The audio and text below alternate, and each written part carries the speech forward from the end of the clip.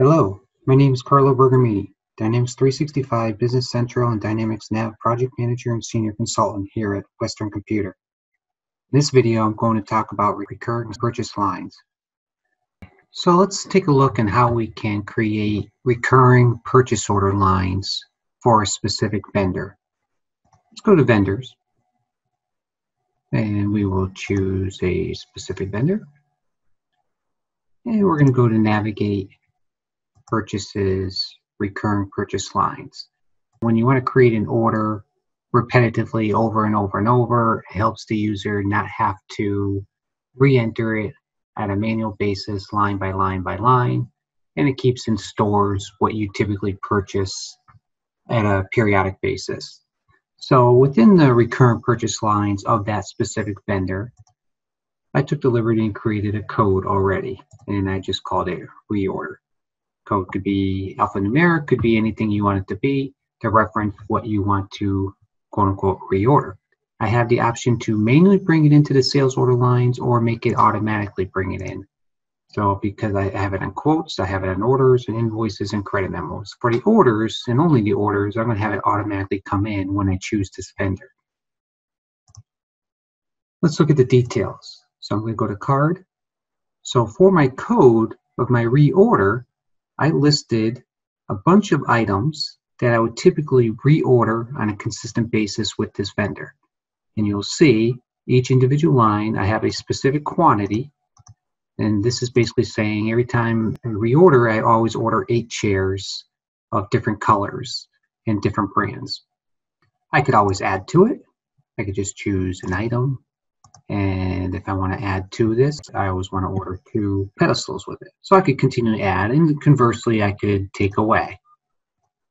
If I don't like this line anymore, I could take that away and it'll remove it. So I got, again, now my set reorder point for this vendor. So now that I have that set up, let's go to an order. So I'm still on this vendor card. It's a shortcut way of getting into it. So I'm going to say purchase order, worldwide import, and I'm going to go to actions, function, get recovery order points. Here's my reorder. Click OK. And now you will see, let me show less here. Now you will see all of my lines that automatically came in with its respective quantities based on my reorder point of the setup on the vendor card for my recurring purchase lines. From here, I could still adjust if I want to change my quantities. I could say, you want to know what, I'm going to order 12 of these, maybe 6 of these, and so forth. So I could adjust, because what it just did is it just automatically created my lines for me, so I don't have to manually bring them in every single time. This allows you to bring in those lines, but I can adjust as needed, i.e. the quantities I just mentioned. If I decide I don't want this last line, I could simply delete the line, because again, it's only on the order. So once it's on the order, you have the liberty to make changes. I could add if I wanted to. So such as much as I deleted, I could also add. So I could add, delete, modify, once those recurring lines are on the purchase order.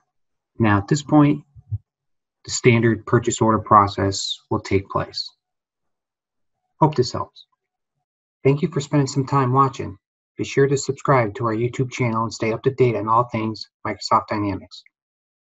Feel free to contact us if you have any questions. Thanks again.